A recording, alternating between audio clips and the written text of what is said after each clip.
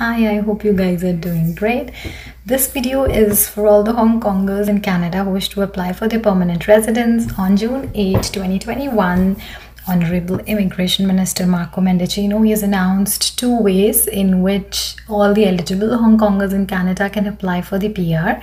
Now you have to be either a worker or a recent graduate, and all the eligible candidates, they must have a valid temporary residence status in Canada, both at the time of application and also when PR is granted to you.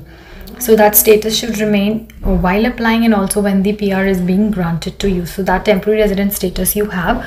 Also the other qualifications with respect to language, education, work and all the eligibility criteria that we have for PR remains there. But these are new streams in which you guys can apply. Also, you have to confirm that you hold a valid Hong Kong passport that has been issued to you either by Hong Kong Special Administrative Region of People's Republic of China or by UK to a British national who's from Hong Kong.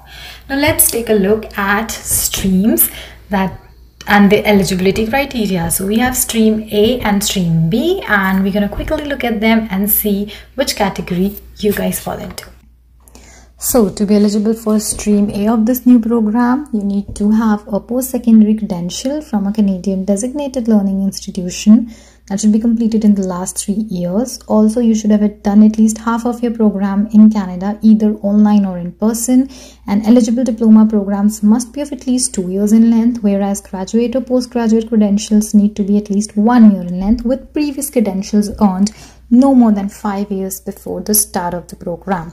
For stream B, it is for applicants who have at least 1 year of full-time work ex or 1560 hours of part-time work ex in Canada within the last 3 years. They also need an eligible post-secondary credential completed within the last 5 years.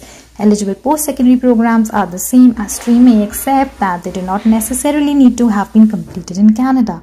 So yeah, that's all about both the streams. Hope you'll surely fall into one category, and yeah, that's all about it. So yeah, that was all about stream A and stream B.